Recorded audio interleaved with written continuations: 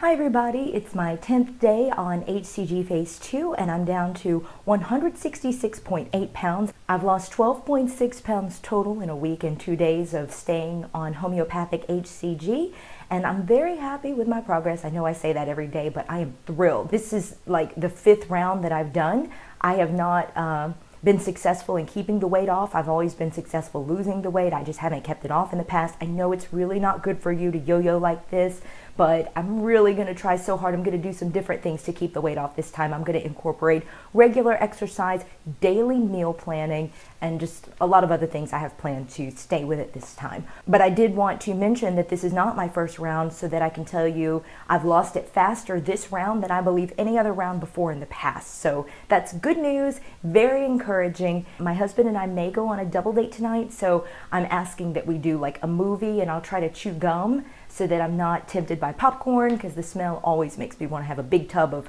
nasty, bad for you trans fats of popcorn. So anyway, I hope everybody has a good day and thanks for watching this update.